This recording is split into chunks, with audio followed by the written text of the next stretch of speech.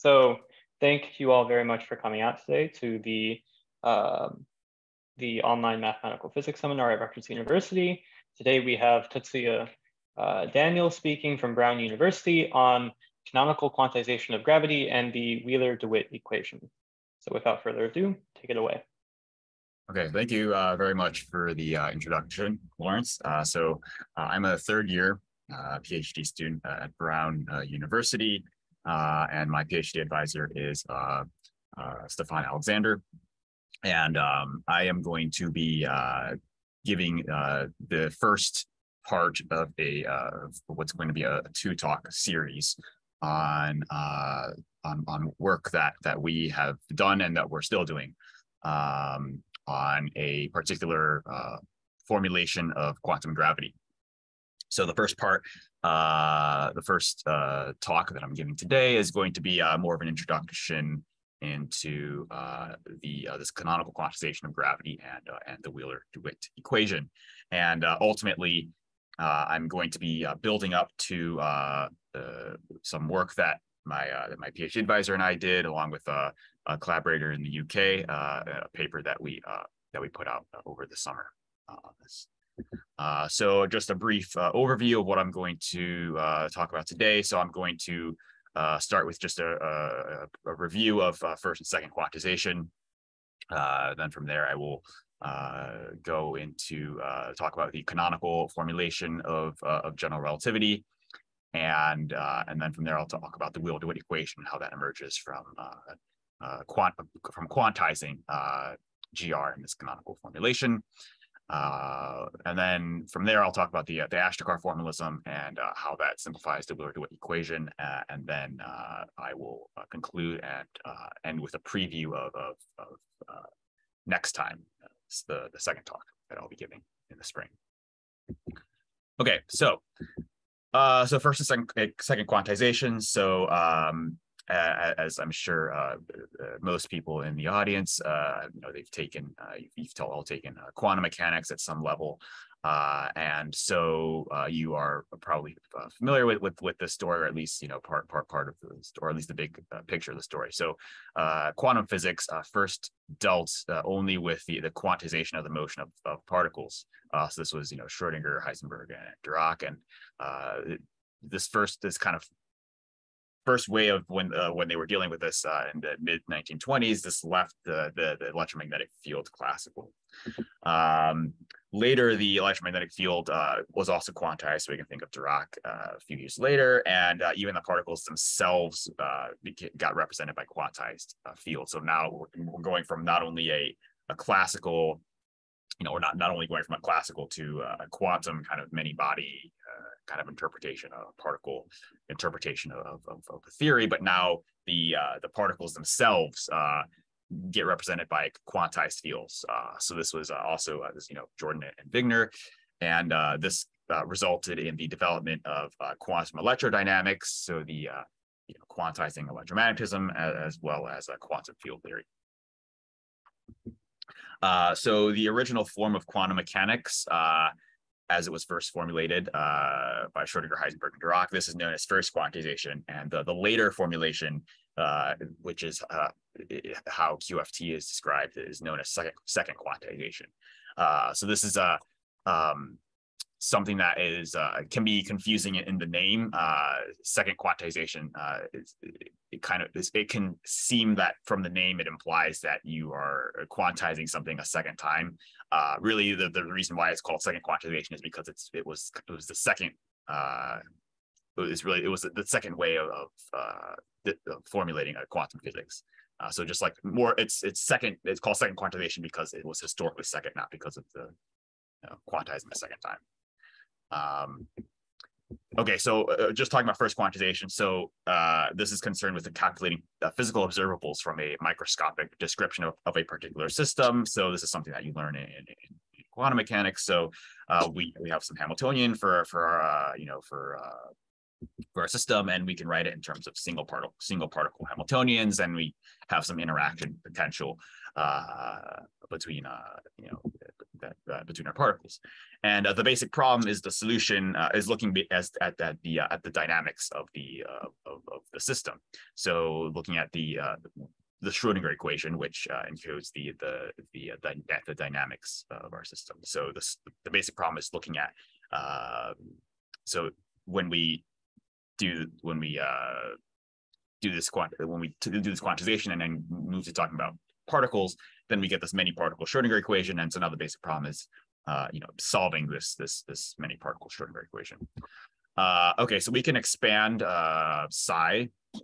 We can expand this wave function in a complete set of symmetrized or anti-symmetrized products of time-independent single particle wave functions for bosons or fermions, respectively. So this is something that you probably, if you've taken quantum mechanics, definitely if you've taken quantum field theory, but even if you've only taken some level of quantum mechanics, you will have come across this where you write psi as you can write it as, depending on if it's bosons or fermions, you can write it as some combination of single particle wave functions, and sometimes the determinant you can think of you can think of basically like a determinant of the expression becomes kind of like a determinant or some kind of variant of that, depending on if you're looking at bosons or fermions. So this is something that you may have encountered in your classes, or I'm talking mainly to the undergrads, primarily in the audience here, or younger students. But anyway, so a direct solution of the Schrodinger equation is not. So in just this language of first quantization, a direct solution of the Schrodinger equation is not practical, and it's necessary to apply other techniques, as we will see, namely second quantization and quantum field theory. Okay, so now when we go to second quantization, so this kind of process of expanding psi in this like set of symmetrized or anti-symmetrized products is not necessary. You don't need to do that. The boson or fermion statistics are already accounted for. So in second quantization, what we do is we use a quantum mechanical basis that describes the number of particles occupying each state in a complete set of single particle states. So we're going to introduce this time-independent state vector, n1, n2, and so on, where the n1s and n2s, etc., they describe, that's the number. Those are the number of particles in state 1, state 2, and so on and so forth. And the sum of all of these states that gives you the total number of particles in the system. And these single particle states, we can think of creating or destroying these single particle states through what are called annihilation and creation operators. So for fermions, we can write our annihilation, creation annihilation operators as CIs and CJs. So without the dagger, that would be an annihilation operator, and with the dagger, that's a creation operator.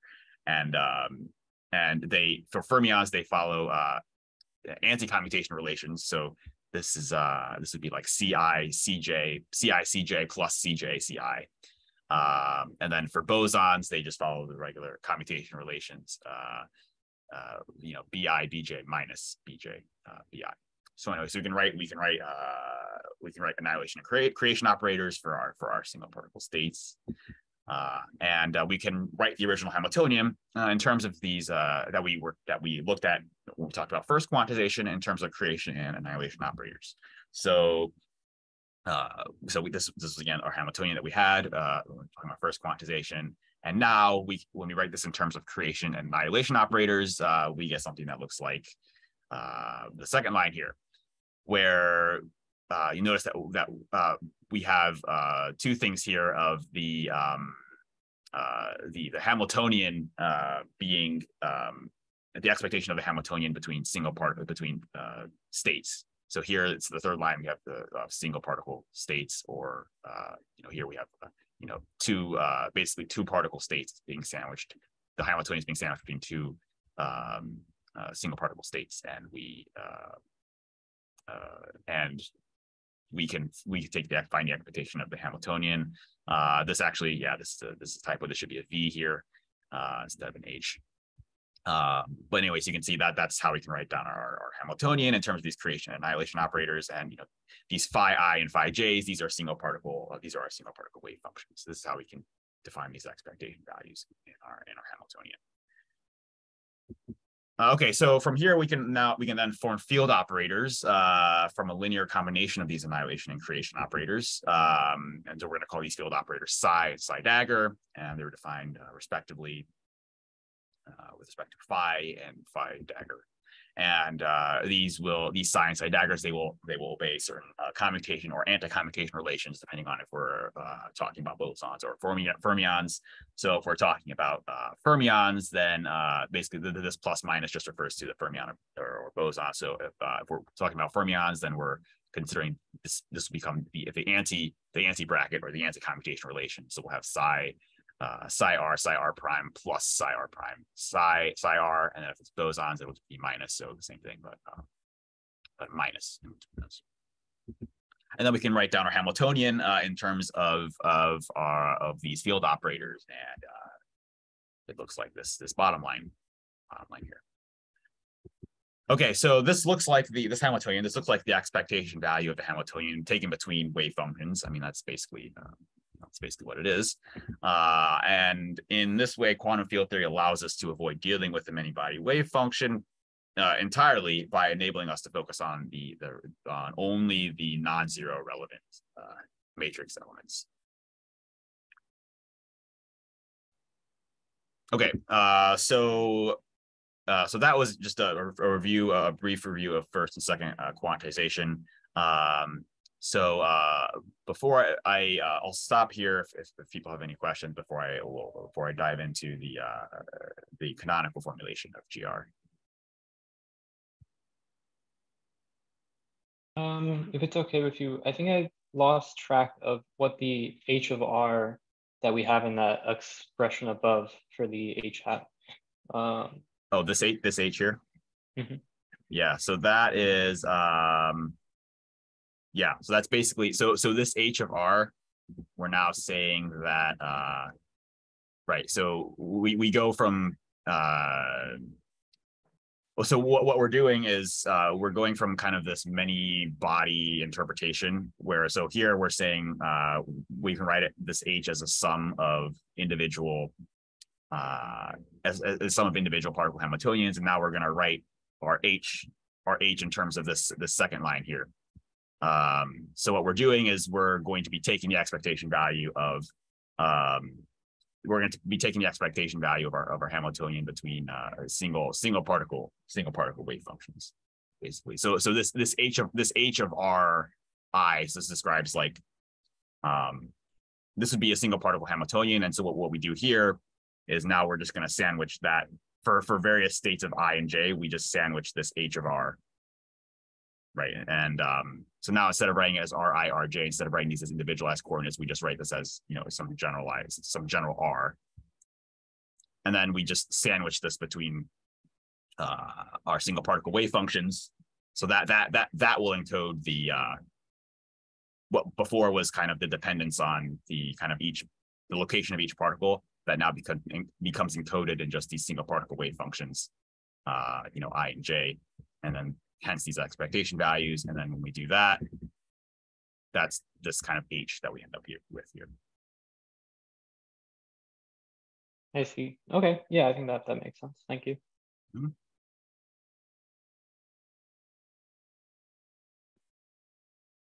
Okay, so all right, so now I'm gonna go talk about the canonical formulation of GR.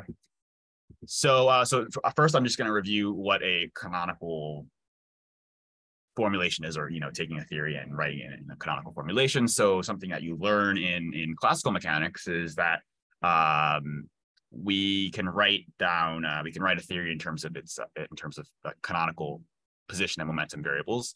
So this is typically denoted, the position variable would typically be denoted as Q, and the momentum variables be denoted as P, and they satisfy this this relation in their what's called their Poisson brackets, where the Poisson brackets are Poisson bracket between any two between f and g is defined as such,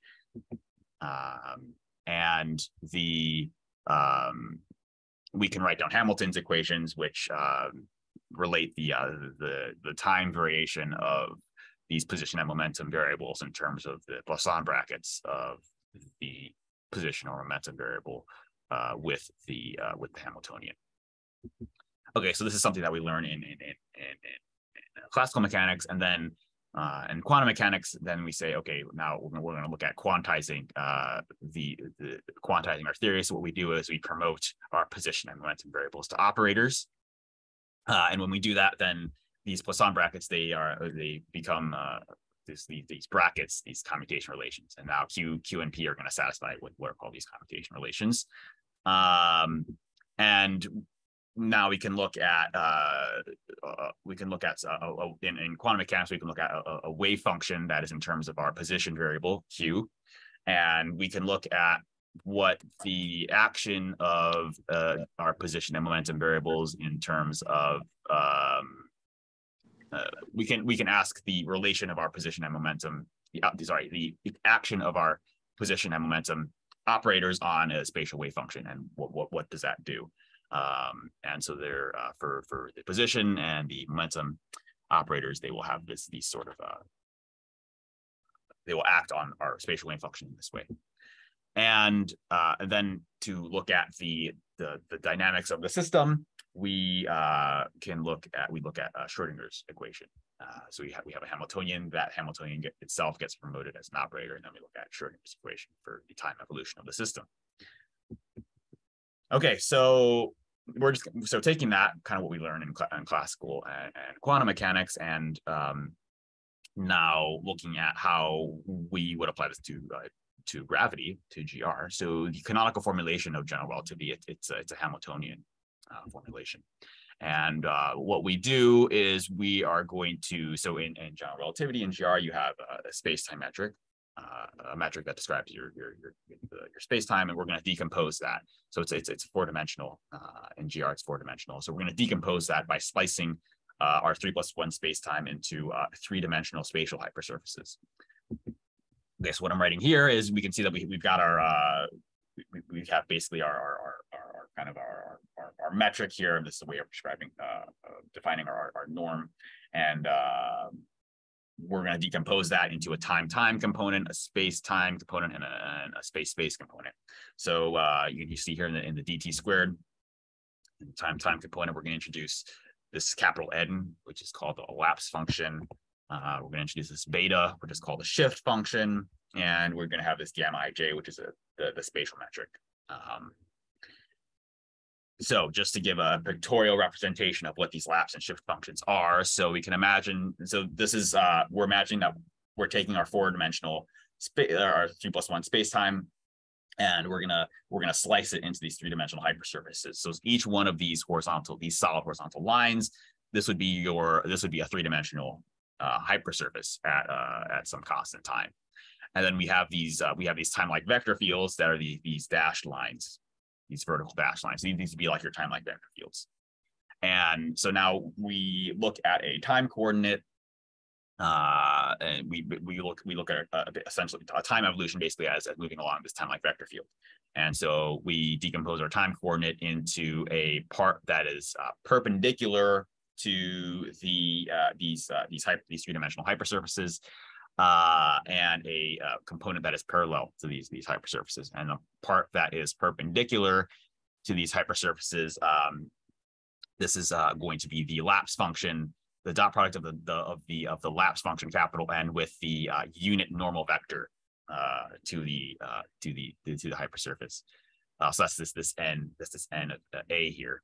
And then beta here, this is going to be the shift functions. This is going to encode motion tangential or parallel to the space-like slices. So right now, mathematically, we decompose our time coordinate into a part perpendicular to the hypersurface, which is basically the shift function, and the part that's tangential or parallel, which is sorry, yeah, the part perpendicular is the lapse function, the part parallel is, or tangential is the shift function. Okay, so with this 3+1 decomposition of our metric in GR, then the Einstein-Hilbert action.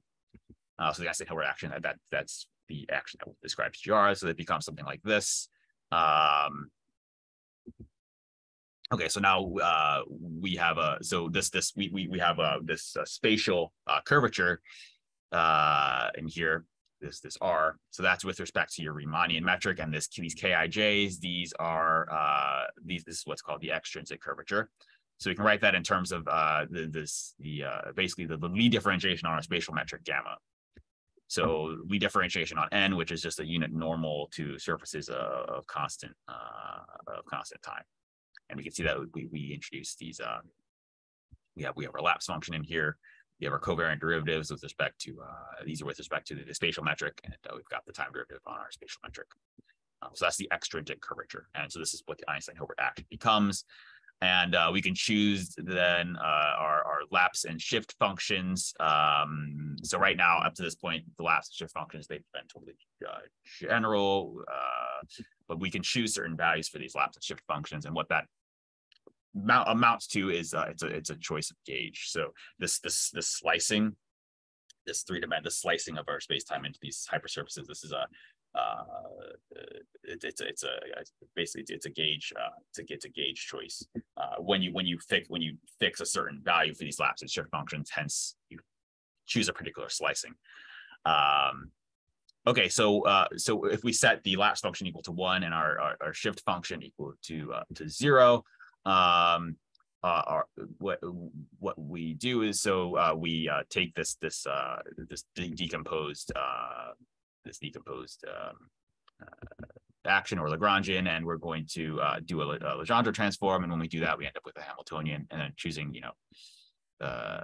certain values for lapse and shift functions, we end up with this Hamiltonian in 3 dimensions.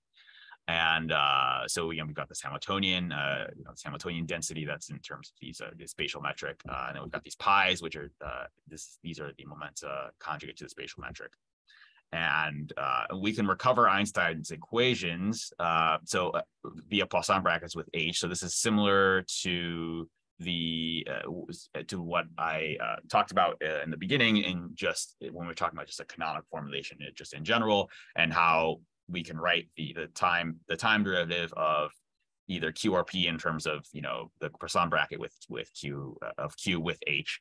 So analogously here, we can recover Einstein's equations in GR via Poisson bracket with H. So now we say, well, what if now we're going to seek to promote our classical Hamiltonian to an operator. So our Hamiltonian operator is going to look something like this, where these terms in parentheses, I've defined that to be this capital G here, which is called the Wheeler-DeWitt metric. Question? Yes. So what is inside the 3 metric? Isn't that also the metric of the gamma, or is it? The 3, you mean you talking about gamma? No, it's about the R, the last term. Oh, R. Right? Oh, R. So this is the 3.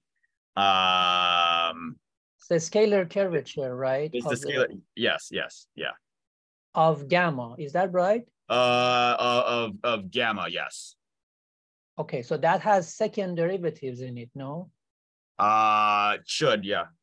Mm-hmm. Yeah. So is that also going to be written in terms of pi's and so on? I mean, or so ultimately, well, oh yeah, so ultimately what's going to happen is the 3, yeah, so the spatial curvature will be written in terms of the spatial curvature will be written in terms of it'll be written in terms of these like canonical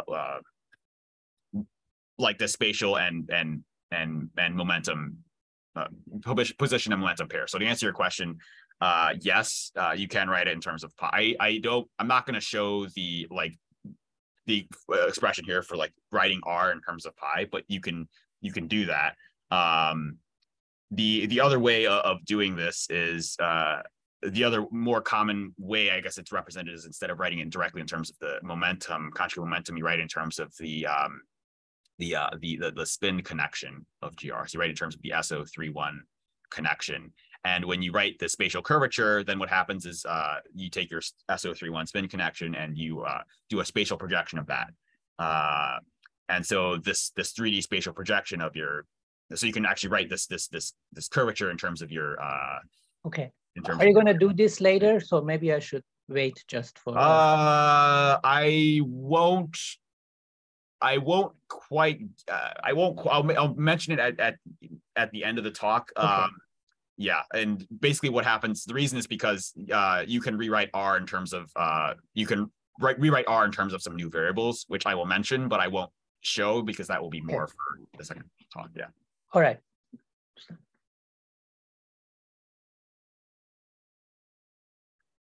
Okay, yeah. So we have our Hamiltonian here that we just promoted to an operator, and so again, this is our momentum conjugate to our spatial metric. So that's what the spatial metric and the momentum. That's what those are as operators.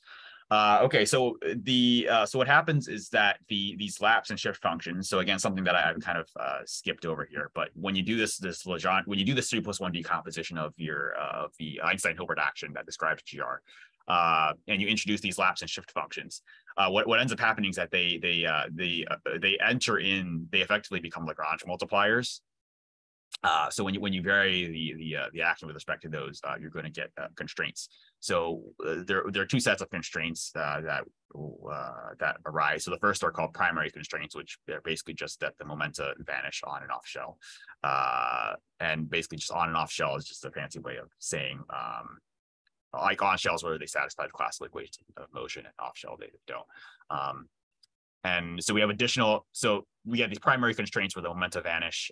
We get these additional on-shell constraints that are called secondary constraints.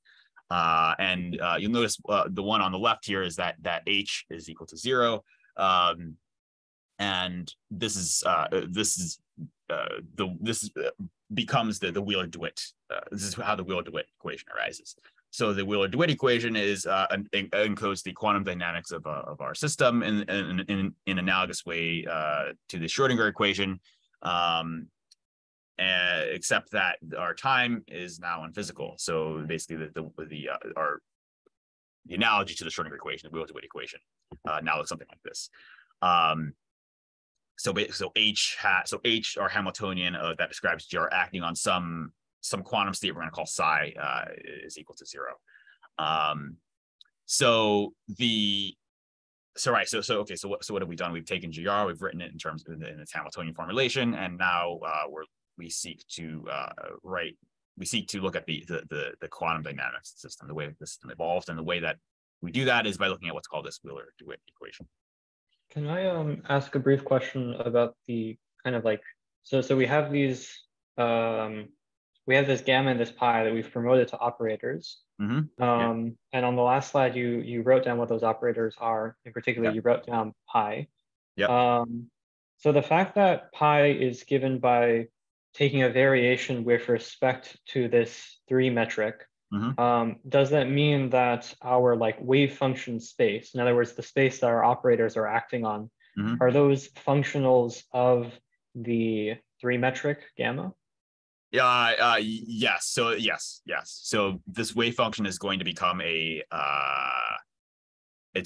functional of the spatial metric. Yes.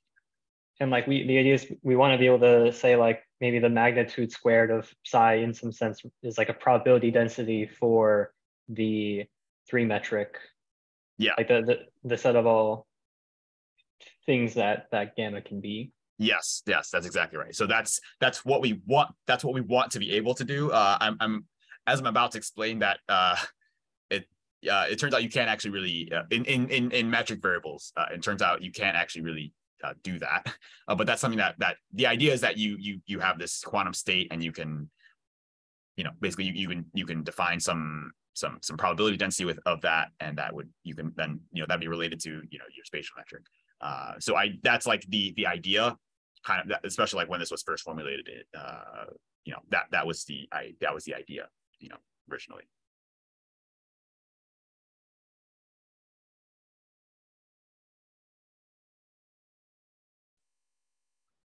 Okay, so we have our Wheeler-DeWitt equation here, and so now I'm gonna talk about this Wheeler-DeWitt equation and the Ashtekar formalism. So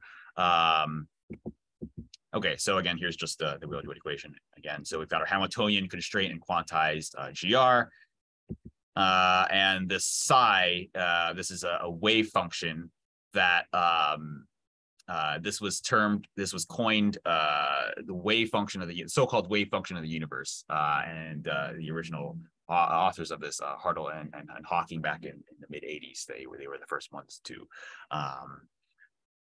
solve this. They were the first ones to look at this this wave function of the universe in the context of the Wheeler-DeWitt equation.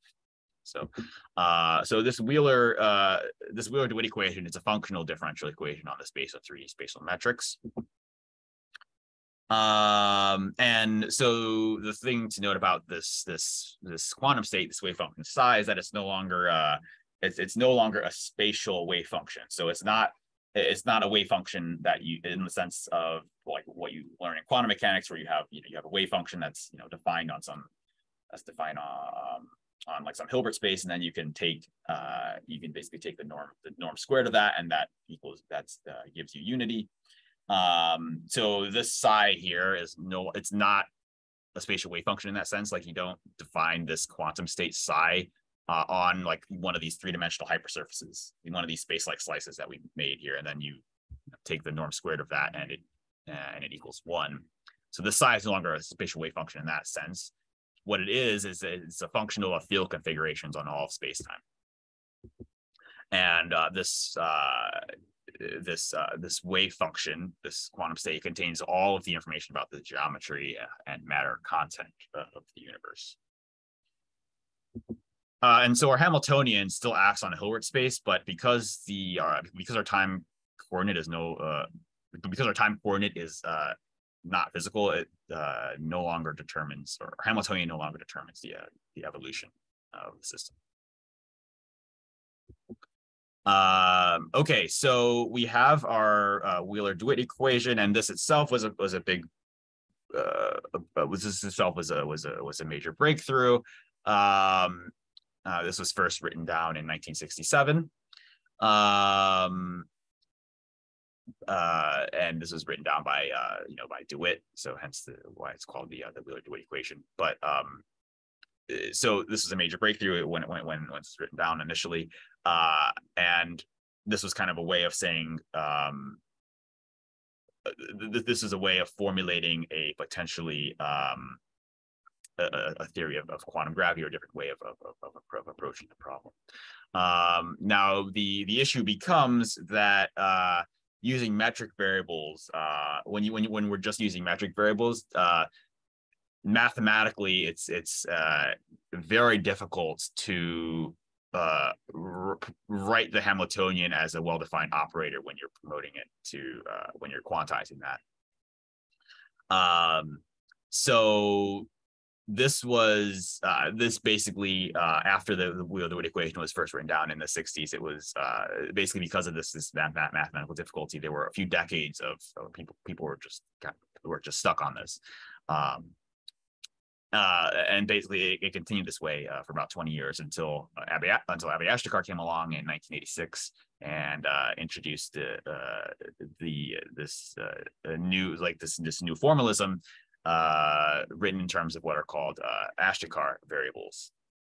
And the Wheeler-DeWitt equation becomes well-defined when written in terms of these Ashtekar variables. And this was something that Ted Jacobson and Lee Smolin realized in 1987, so right after Ashtekar introduced these variables. And so upon restricting the Wheeler-DeWitt equation, so a reminder, the Wheeler-DeWitt equation, it's a space, it's a functional differential equation on the space of all possible space-time metrics. So when you use these Ashtekar variables, the Wheeler-DeWitt equation becomes well-defined. Still difficult to solve. It's still difficult mathematically to solve that exactly. But what one can do is one can restrict this functional space of all possible space-time metrics, that you can restrict the Wheeler-DeWitt equation to just homogeneous and isotropic metrics. So another way of thinking of this is that you can restrict yourself to FLRW cosmology. So that's just the standard kind of metric for describing cosmology for those who are unfamiliar with what that is. And when you do this, the Wheeler-DeWitt equation, when you make this restriction on your space of metrics, the Wheeler-DeWitt equation mathematically becomes a lot easier to solve exactly this differential equation.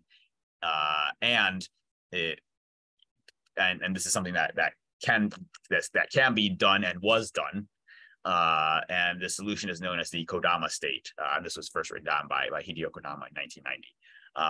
So this is really this Kodama state is the work that my PhD advisor and I did, and our collaborator was building off. It was basically looking at this Kodama state, and this Kodama state is written in terms of these Ashtekar variables. And so next time I'm going to talk more specifically about the Kodama state and how the Ashtekar variables can be used to simplify the canonical formulation of general relativity. Okay, so with that, I'm just going to kind of conclude the intro. I'll kind of conclude this talk, and I'll give a preview of the next talk I'll be giving in the spring, which will be focusing more on the work that we did relating to this Kodama state.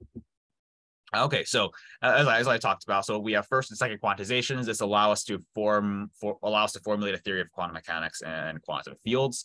And this is important because this is important for if we're looking at a theory that we may want to quantize, such as general relativity. And we say the theory of the canonical formulation of general relativity is a Hamiltonian. It's a Hamiltonian treatment where the theory is written in terms of position and conjugate momenta. So the spatial metric is acting as our position. It's acting as our position variable. Okay, so then upon decomposing our Einstein-Hilbert action into 3+1 dimensions, we find that the Hamiltonian must satisfy a number of constraints, including the one that including h equals 0, which that corresponds to the Wheeler-DeWitt equation. So that is it's analogous to the Schrodinger equation that encodes the quantum dynamics of the system, and the Wheeler-DeWitt equation seeks to find a wave function that is annihilated by the Hamiltonian. So the Wheeler-DeWitt equation is not well defined in metric variables, but it becomes a well-defined differential equation by introducing these what are called these Ashtekar variables and rewriting GR using this formalism. Okay, so that is with that, I will conclude today's talk. Thank you very much for listening, and if you have more questions, I will be happy to answer them.